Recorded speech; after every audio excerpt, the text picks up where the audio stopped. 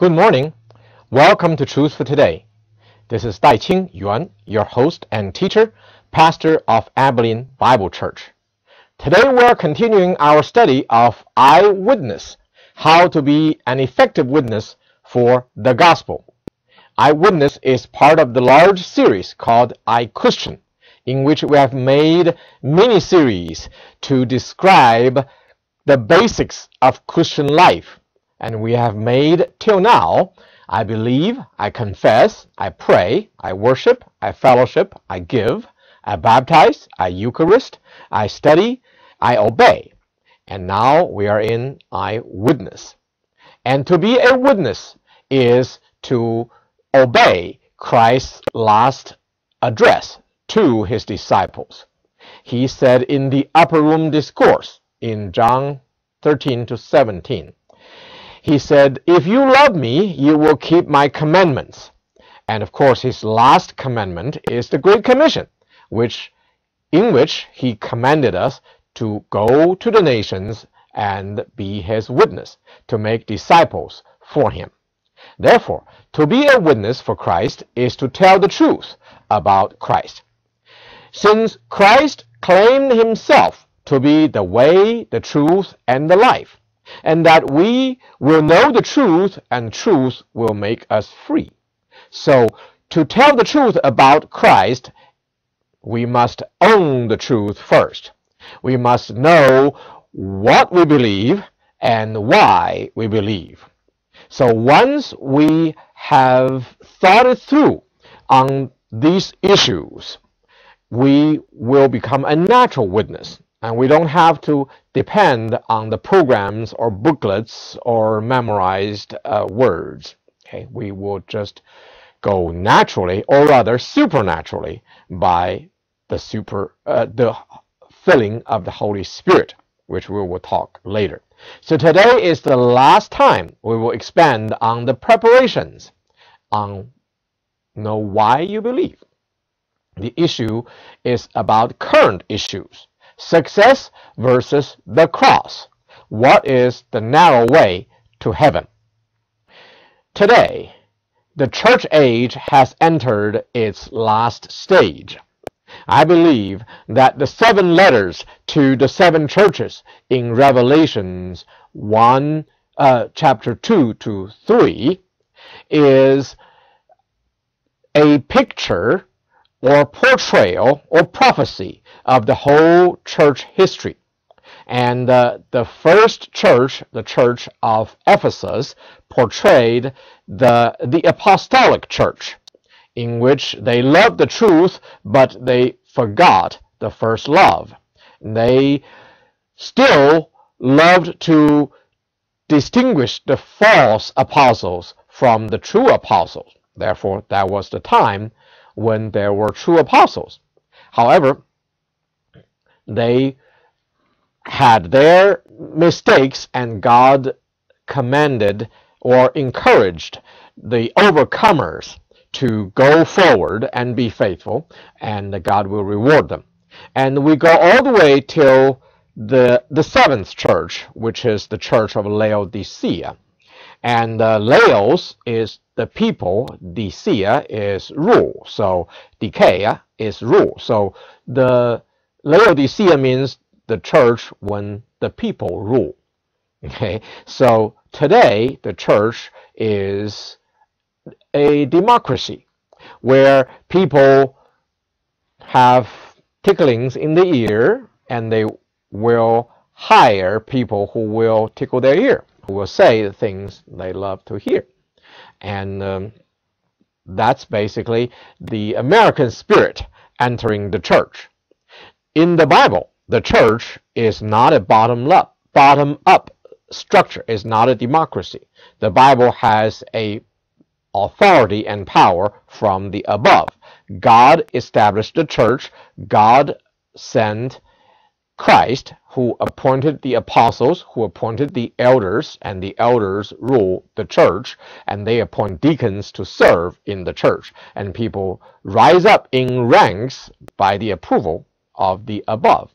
Well, that structure gradually had its abuse and misuse.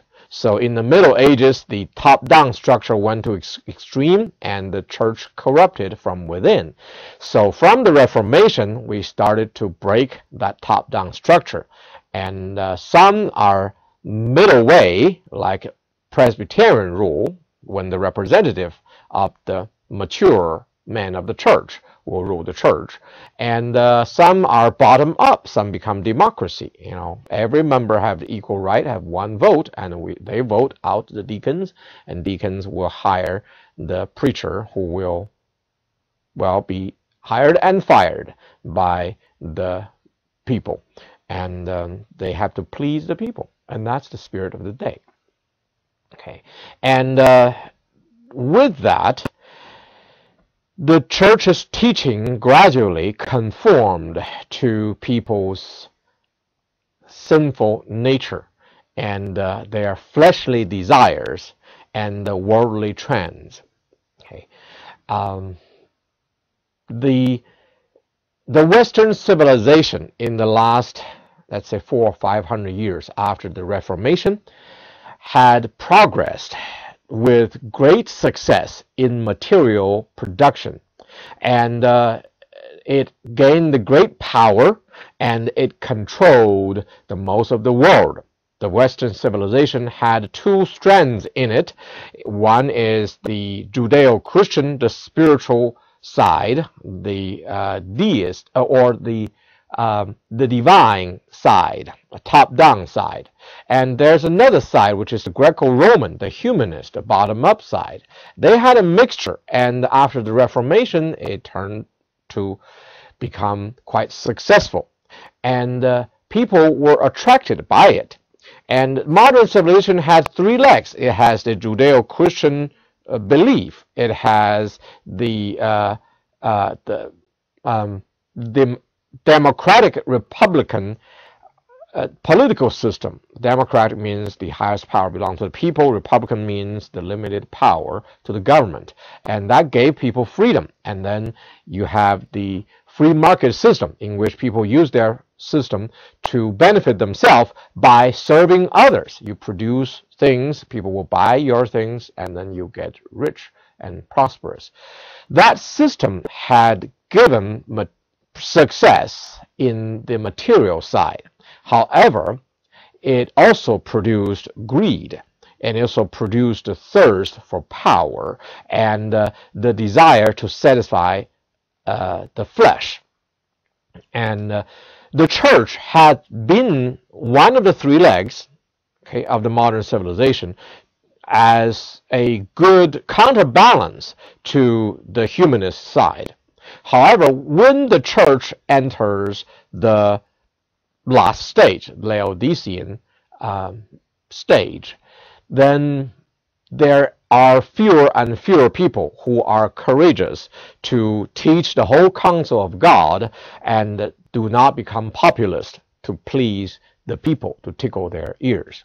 That's why the most popular churches these days are those who have some kind of charismatism, and it conforms to the postmodern spirit. Okay, the way of knowing is a good mark for the philosophy of mankind. We had the classical age from circa 500 BC to about 500 AD, and that's called a classical age, when people in the ancient Greece, they believed in reason. They are looking for what to believe. And from circa 8500, people in the West knew what to believe. They believed in Christ, and they entered the medieval age for about another 1,000 years. And in that time, they know what to believe, and they used reason to systemize everything, and they had the canon law, they had a systematic theology, and everything is in one order. However, the church corrupted, so we had a change from top down, the Platonian thinking, to the bottom up, the Aristotelian thinking. And from the greatest thinker went from Augustine to Thomas Aquinas, and that's the change. And with that change, we entered the modern age from circa, let's say, 1500 to about 2000. That about 500 years is modern age, when people don't have faith in God. They still believe in reason. They believe that there is a truth, but the truth is in science, not in the Bible. So they try to use experience to prove theories in what to believe. And that's science. Science uses experiments to prove theories to be right or wrong, either way. Okay. And the age of science, on the other side, has produced many false worldviews. They tried to make a big picture to replace the Judeo-Christian worldview. Therefore, we had the National Socialism, which is Nazism, in the West, and the International Socialism, which is Communism, in the East. And they have produced greatest catastrophes in the 20th century. They killed more people than all of the mankind has ever killed before. So, well, that's because of progress of the human population. And people became wary of science and ideologies in the name of science. So right now, except the global warming, which is a lie, people are afraid. They rejected these ideologies in the name of science. They went into postmodernism, where they don't believe in the universal truth anymore. They just believe in feeling individual truth, piece-wise truth, individual experience, subjective experience, not necessarily objective experience. Okay, so with that spirit of postmodernism, and the charismatic church satisfied that trend in the church, because they focus less on truth and more on feeling and experience. In a sense, it is good. This is God's way of using the spirit of the day to reach the people of the day. Charismatic church has brought more people into the family of God in the last, let's say, 50 years than all the other types of the churches. Okay, and they are doing it more and more. But on the other hand, because of the less emphasis on the truth and the misapplication of a few signs like tongues and healings and etc., etc., they have produced a lot of misguided, sometimes false believers. And the messages of truth, of health and wealth gospel is a false gospel. Okay, and that kind of church, on the other hand, is the most popular church of our days. Okay, success versus the cross. Okay, what is success in the biblical sense? Is getting rich, having great health, good figure? Is that the success that the Bible meant? The Bible did say that if you trust in the Lord, you will be successful. Okay, and in Joshua, God said that you may have success where you go if you are strong and courageous by trusting in the Lord. Okay, and the work that Joshua faced, however, was fighting against the giants that lived in the promised land. So it was not an easy job. It was difficult. And the people had no faith in the previous generation. In the second generation after the Exodus, they had faith.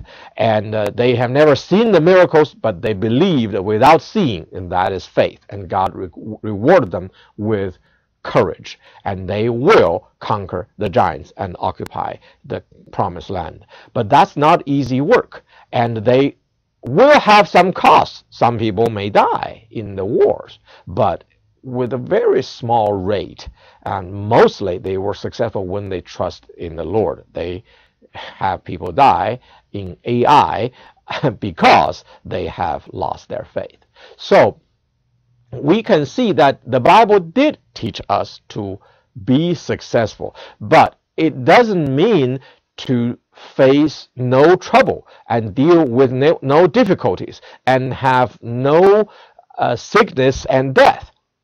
Okay, and success in the biblical sense is to trust in God by faith and overcome our flesh, our having little faith, okay, and making us spiritual rather than fleshly, and godly rather than worldly. That is the biblical success. And to have that kind of success sometimes means you have to carry the cross. That means you are ready to die for God. And there are times when you will be persecuted for being a Christian. And the time is coming for the American Christians to face that. The Christians in other countries have faced that a lot more. Of course, in third world countries, in communist countries, these days in the Islamic countries, and more in Europe, the secularist countries. And America is becoming secularist as well as spiritualist. That means the being spiritual but not Christian, so they can be Wiccan, they can be New Age, and they may become Islamic, just not Christian. So all of these people, the secularists, the spiritualists, and the Islamists, will unite against the Christians, and you will pay a price for claiming your belief. What will you do at that time? Do you want to keep your success in the world? That means your name and fame, your wealth and health, or do you want to keep your eternal life? There are times maybe you will face the pressure to deny Christ's name before people of your peers or authorities. There are times maybe you will be tested to live an ungodly life in order to be accepted by your peers, co-workers. And what do you do? Okay. Do you surrender? Or do you keep your faith and leave the result to God? Do you think the God that created heaven and earth in 6 days, do you think the God who resurrected Jesus Christ from the dead has difficulty in providing you with the means of life? Do you have faith in Him? Do you trust in Him? Do you believe that He really loves you so much? For God so loved the world that He gave His only begotten Son, so that those who believe in Him will not perish but have eternal life. Do you fathom the depth of love by sacrificing your only begotten Son? Can you fathom the feeling of Abraham when he lifted his knife and was about to slit the throat of Isaac? He did that with faith, trusting that God, since He promised that He will give the Savior to the world through Abraham's only seed, He will not let the child die, and He will, even if He let him die, He will resurrect him. That's the faith Abraham had. And Christ went to the cross with the faith that God the Father will resurrect him from the dead in 3 days. And if you are tested to deny the name of Christ or to compromise His honor, will you stick to His honor and give up all you have? Because Christ gave up all He had to redeem you. See, that is the real success in God's eyes. That is the way of the cross. Okay, and Jesus said the way to heaven is narrow. In the book of Matthew, in chapter 7, verse, I think, 13. That is the section that talks about the narrow way to heaven. Let me read it to you. Enter through the narrow gate, for the gate is wide and the way is broad that leads to destruction, and there are many who enter through it. For the gate is small and the way is narrow that leads to life, and there are few who enter it. There are few who find it. So the way to hell is wide. There are many ways. There are ways through believing in no God or believing in many gods. They are all false gods. And even within the one God monotheism, there are many false religions also.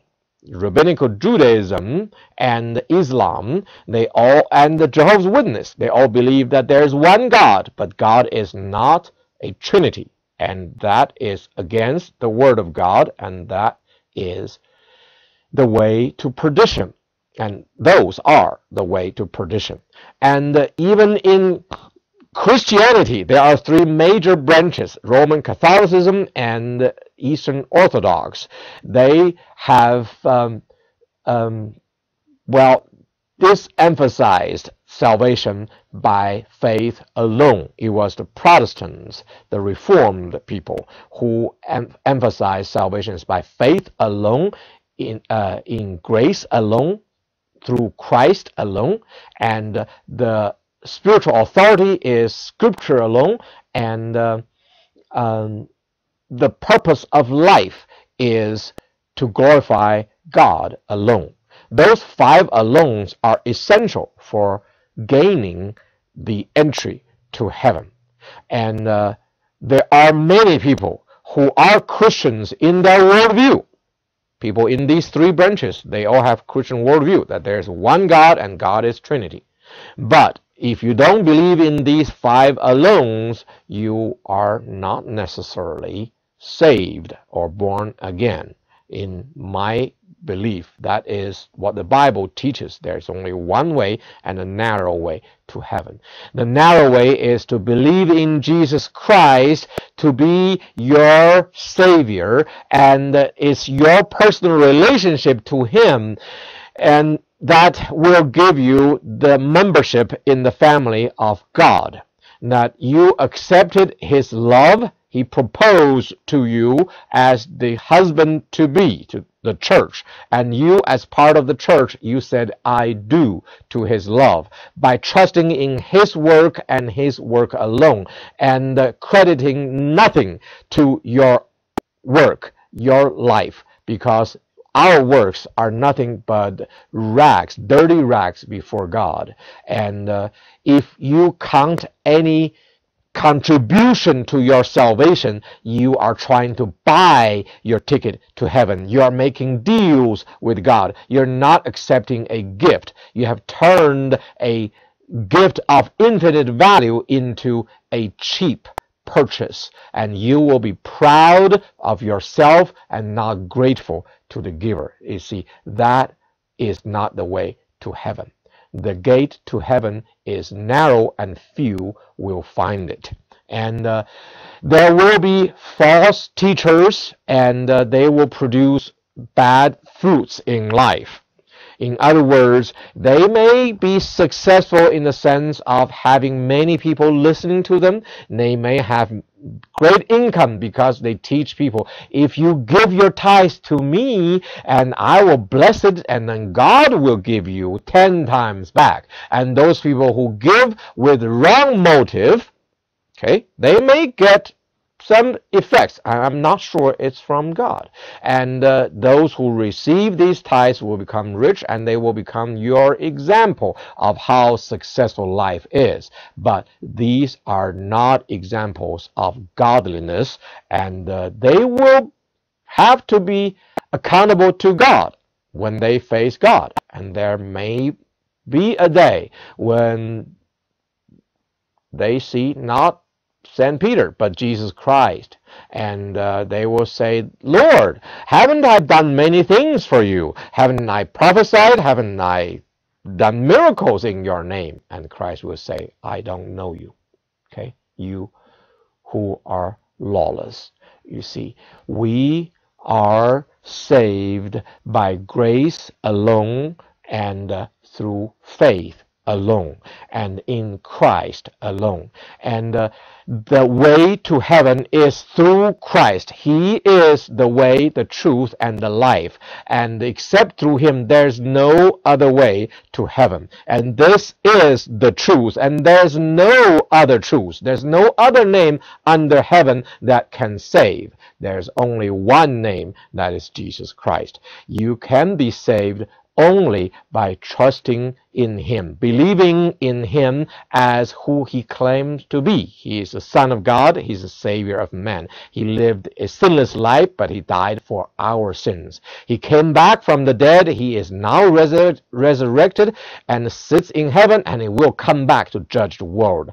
Stick to him, and then you will be successful. Amen. Dear viewers, Truth for Today has served the community of West Texas for over half a century. Those who cannot go to church at this time can receive a full meal of biblical teaching to satisfy their spiritual needs. You have been great in making this a viewer-supported ministry. The Bible says, "Those who sow in tears shall reap with joyful shouting." Once you became a partner of our ministry through prayer and giving, we sow the seeds together with Christ our Lord, and we will reap with him together when he comes again. Recently, a regulation from the Federal Communications Commission has made things more complex. FCC has just required that all the programs on TV must be closed captioned, with no exemptions. This regulation has put a huge burden on local TV stations and on our ministry in work time and cost. You know that I preach freely by the leading of the Holy Spirit, based on an outline which I prepared before. Now I have to find people to write down the transcript from the video. People have volunteered for that. But in addition, we have to pay $100 more per episode to the TV station so that they could find a company to put it on the caption. We have considered whether or not this governmental action is a message from God for us to leave the TV and minister to you through other means. However, we will know the will of God by listening to you. If you speak through increased prayer and giving, we will continue to serve you on the air. Write to us, the TV station, and maybe FCC too. May God have mercy on this country, which does not deserve blessings but depends on his grace. Amen.